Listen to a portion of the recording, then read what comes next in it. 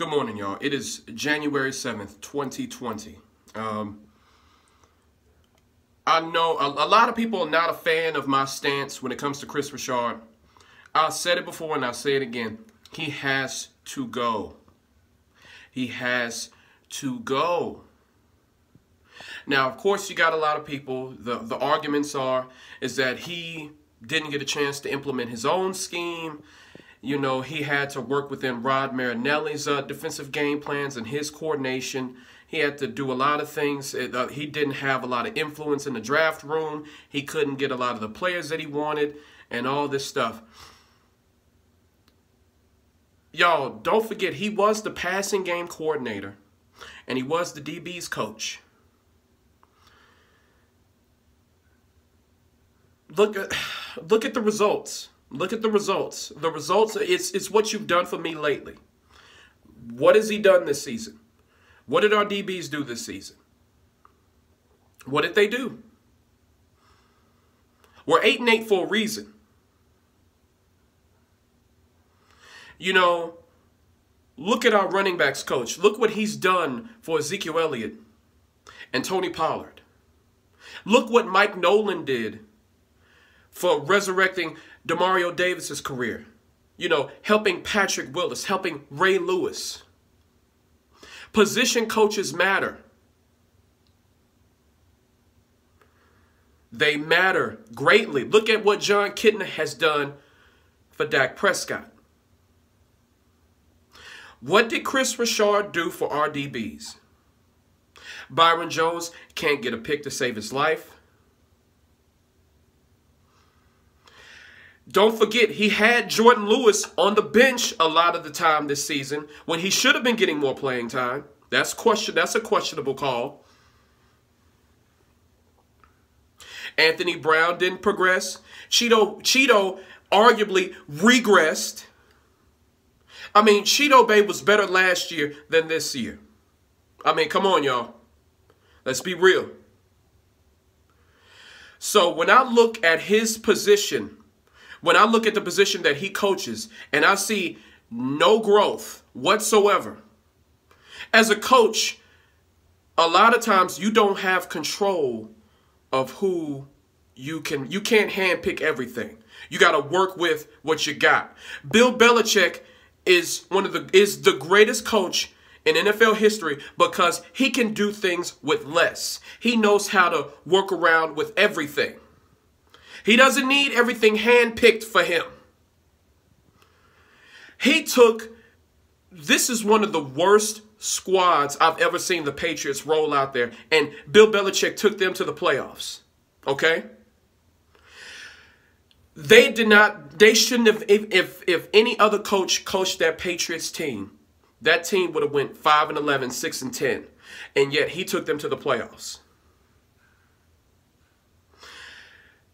Chris Richard, he had enough talent in that defensive backfield, and he couldn't get it done. I'm sorry. Cheeto was a second-round pick. Byron Jones was a first-round pick.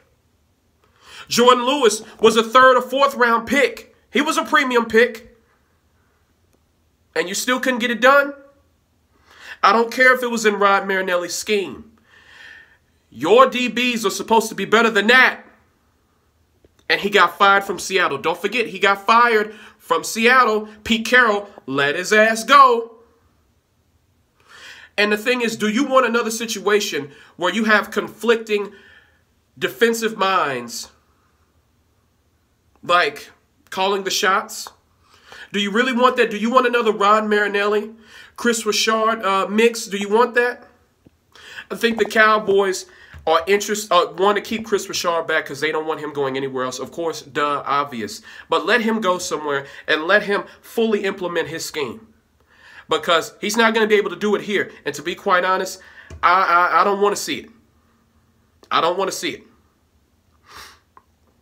I don't. I'm more interested to see what Mike Nolan is capable of.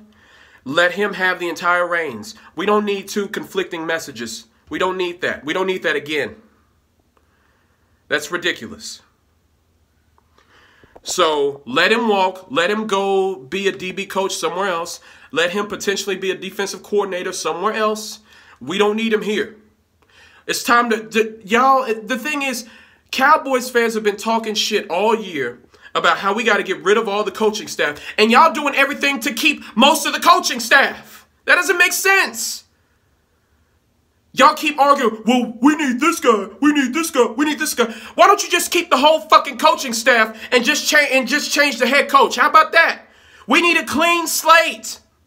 The only one I'm willing to keep, and a lot of people talked about Mark Colombo. Mark Colombo, yeah, but the only ones I'm willing to keep is John Kitna and Kellen Moore. That's it. Everybody else can go. Y'all keep saying, well, we need to keep this coach. We need to keep that coach. We need to keep that coach. Really? Really? All of them got the stank of Jason Garrett on them. In my opinion, we should just do a clean slate. But y'all want, we want this one, we want this one. That doesn't make sense. Cowboys fans, y'all not making sense right now. So you wanted to get rid of the coaching staff, but you don't want to get rid of the coaching staff. I'm tired of seeing this. See, the same arguments that's made for Chris Richard, y'all were making for Jason Garrett years ago. Y'all were making for Scott Linehan years ago. Remember when everybody was like, well, Scott Linehan, he doesn't have a chance to do what he wants on offense because Jason Garrett has the reins and all this stuff. Y'all were saying that shit. And then we ended up firing Scott Linehan because we allowed him to do what he does, and look what happened. And then y'all making the same argument for Chris Richard. We've seen enough of him. It's time for him to go. It's done. Go bye-bye.